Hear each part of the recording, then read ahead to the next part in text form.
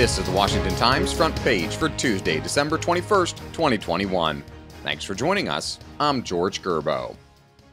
Wall Street buckled under the strain of Omicron as President Biden met with advisors to retool his strategy for beating back a winter surge in COVID-19 cases. The highly contagious Omicron variant made up 73% of new cases last week, the Centers for Disease Control and Prevention said, an almost six-fold increase in 1 week. Tom Howell reports the president is expected to warn Americans that cases will flourish in the coming days while insisting they can choose between avoiding severe disease through immunization or remaining unvaccinated. White House Press Secretary Jen Psaki said that Tuesday's speech from Biden will touch on efforts to expand testing and other measures to thwart Omicron, a fast-moving variant that's been found in most U.S. states and 90 countries. The Department of Homeland Security has announced it will restart construction on parts of the wall at the southern U.S. border with Mexico, moving to plug gaps left in place after President Biden ordered all work to stop on his first day in office. Stephen Dinan reports the department said it will fix gates and build out access roads the Border Patrol agents use to respond to incursions.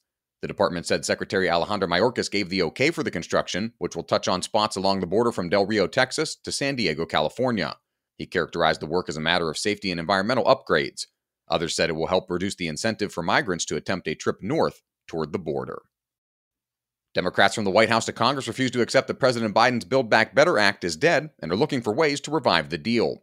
Harris Halleck reports administration officials and senior lawmakers say West Virginia Senator Joe Manchin can be made to support the package or some version of it with time.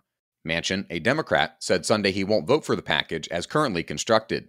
Some say the only way to get Manchin to fold is by ramping up public pressure. To that end, Senate Majority Leader Chuck Schumer has pledged to hold a vote on the social spending and climate change bill once lawmakers return to Capitol Hill in January. Schumer said the maneuver will force Manchin to go on record opposing several of the package's more popular provisions, including universal pre-kindergarten and expanded Medicaid benefits for seniors. The anger from Democrats over Manchin's move, Dave Boyer reports, has also renewed the call from some to abolish the Senate's constitutional design of 2 votes per state and replacing it with a system to allow more populous states to have greater influence. Democrats control the White House, the House of Representatives, and the Senate, but their narrow majorities in Congress have often blocked them from passing their priorities on a partisan basis. Some frustrated progressives remain upset that states such as Wyoming, with 590,000 residents, have equal representation in the Senate with California's nearly 40 million residents. And finally, Russia has upped the ante in its standoff with Ukraine, openly warning of military action if President Biden and America's NATO allies ignore a list of demands Russia announced late last week.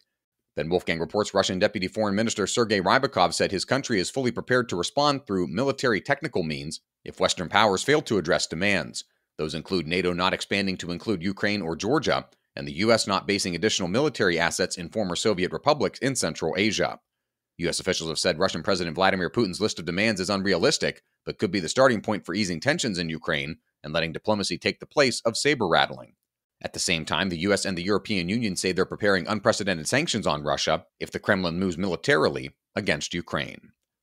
Find all of today's front page stories at WashingtonTimes.com/frontpage or on the Washington Times app, and find us on all major podcast platforms just by searching Washington Times in your favorite podcast app. You can also follow us on Twitter and Instagram at WashTimes for breaking news, sports, commentary, and more. For the Washington Times, I'm George Gerbo.